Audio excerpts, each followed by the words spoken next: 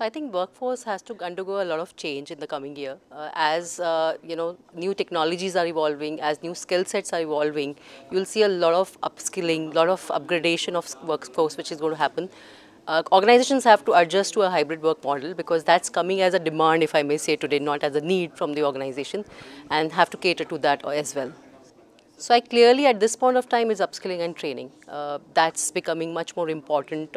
Before we start looking at talent outside and bringing a newer set of skills, it's very important that we start continuing upskilling our talent.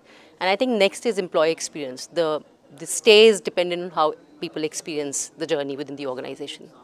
After the great resignation, the monetary aspect has become very important, but on a long term, that doesn't help. What really helps is, are you able to build employability and long-term careers, not within the organization, but outside the organization for an individual.